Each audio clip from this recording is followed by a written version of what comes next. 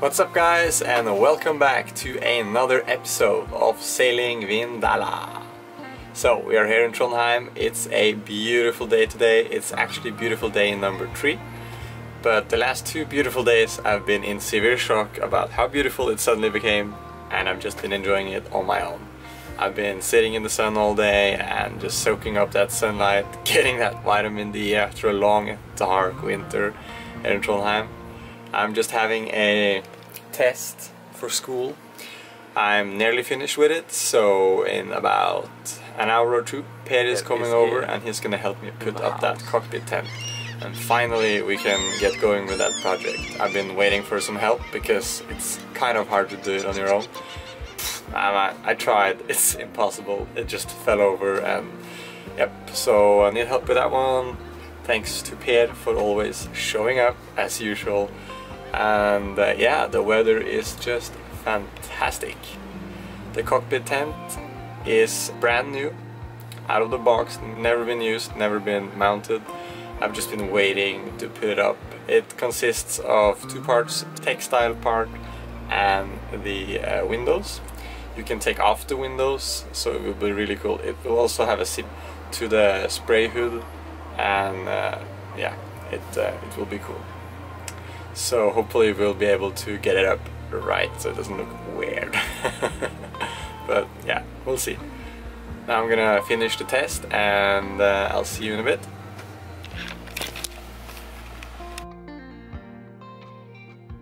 Good morning! While waiting for Per, I had a nice breakfast in the sun. I then prepared the tools we're gonna need for job. Tech 7, measuring tape, a drill, drill bits, tape, and the screws and brackets. Minimalism. Now Per is here. Per is here in the house.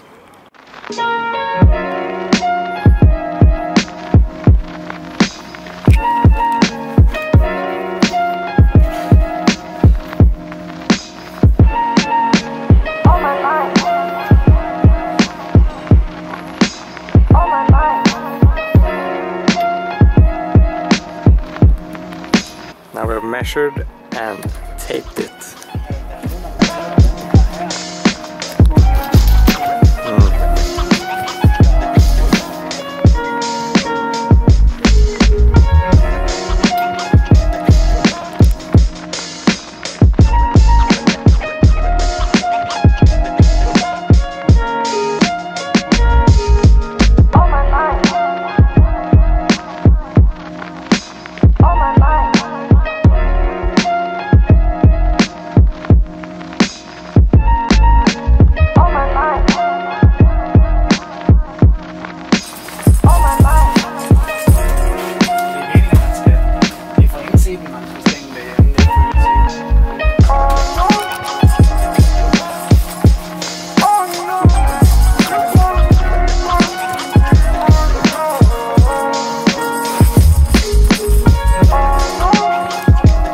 Alright, so now we started drilling the holes, which is nerve-wracking, but it has to be done.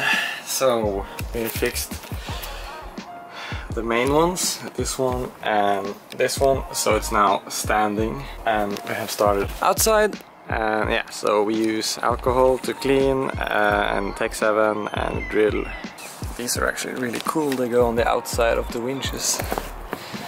So that's pretty cool. Cool protection, little feature.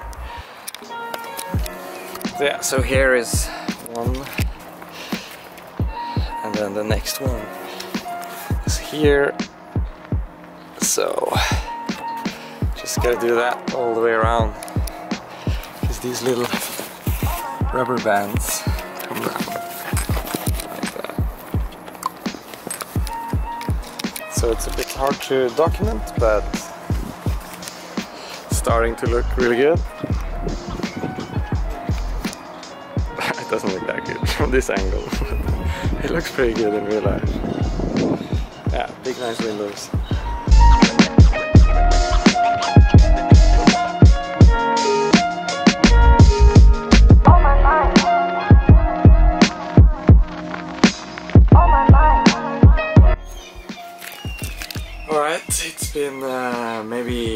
5 hours since we started and Per has gone home. Sunset is soon.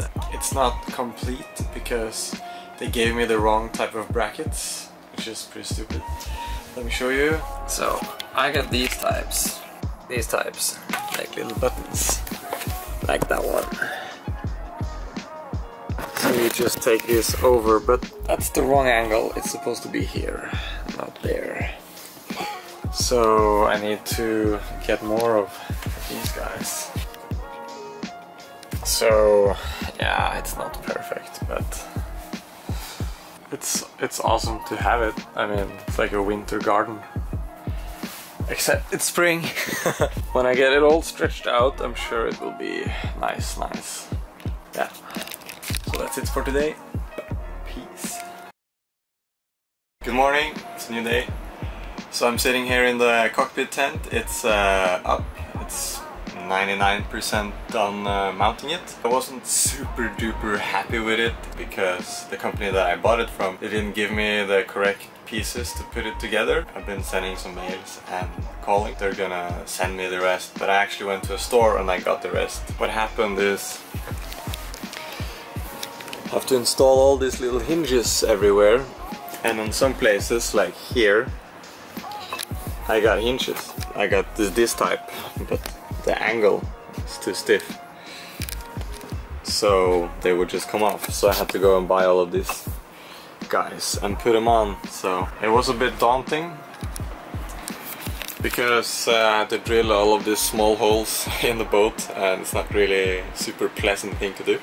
But most of it is outside, so it doesn't go inside if there's a leak. But also I sealed every hole with Tech 7, and I managed to drill very short holes, so we'll see. But most of them just go like, yeah, into here, which is outside, so I think that's fine. I can stand in here. I cannot use it while using the mainsail, but it's possible to put it together, and I will get a little bag to put it in.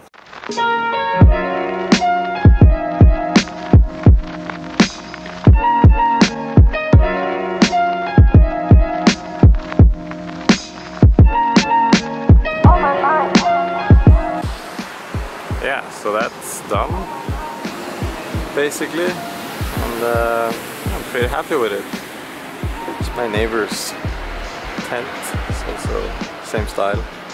This one you can't stand in, so happy with mine.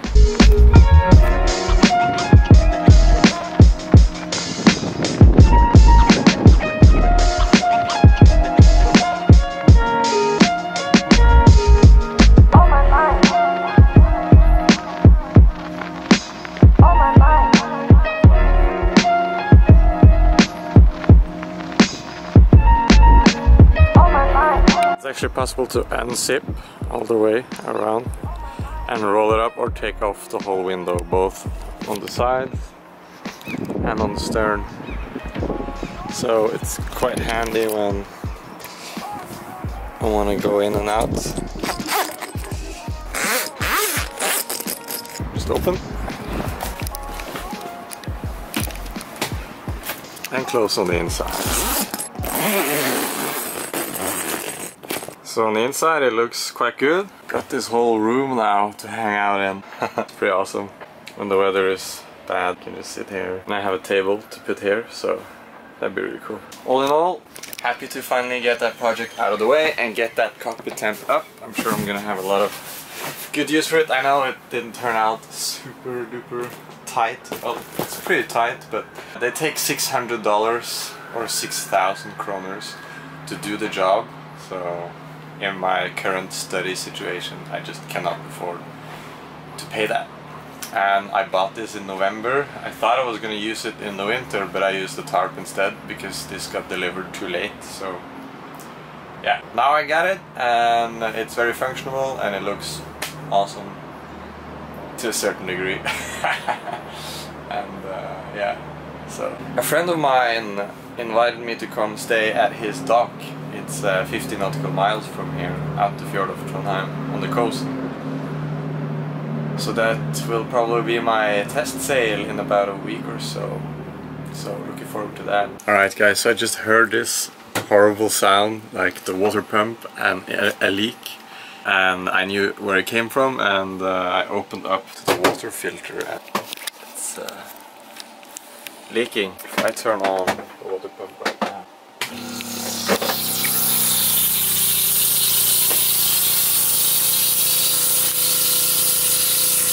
So I've turned off the pump again and dripping. I think I'm gonna just remove it,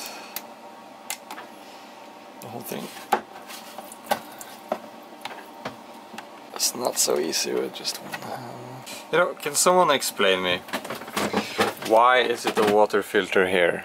Because this hose is cold water from the tank and it's going into the hot water tank and coming out here and then going to the kitchen.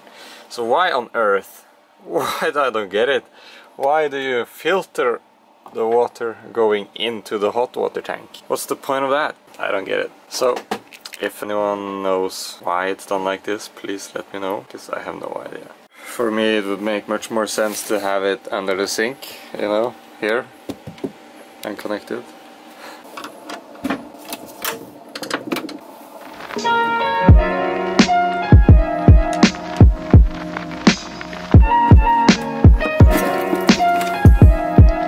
Seems to be leaking out of here. Huh, I wonder how that happened.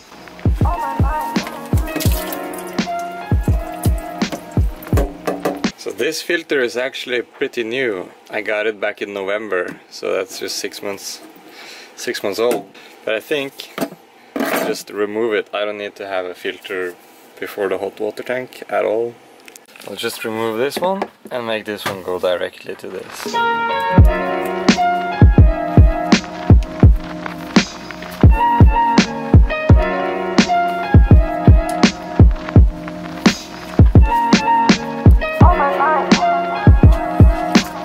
Goes down in the bilge, and I have an automatic bilge pump now, so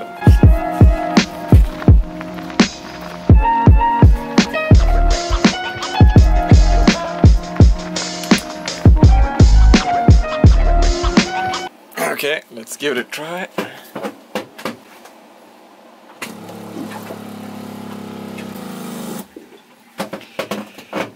Cool. So that was strange, but just take out the filter, and I think I'll keep it, and maybe I'll buy a new housing or have a look at it. It's really strange. It's been working for 6-7 months and suddenly just yeah. Anyway, that's done. So as you can see, it's no wonder it started leaking. I think the housing is just old. Yeah, no wonder. I think I'm gonna take advantage of this little period of no rain and wind and get the Genoa up. Yeah, so let's see.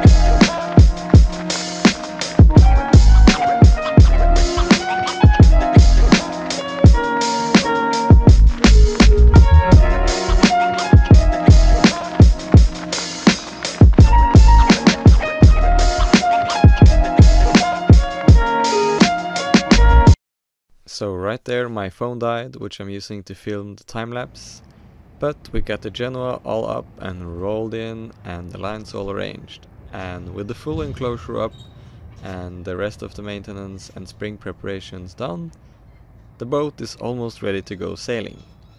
It's a great feeling to get closer and closer to actually sailing.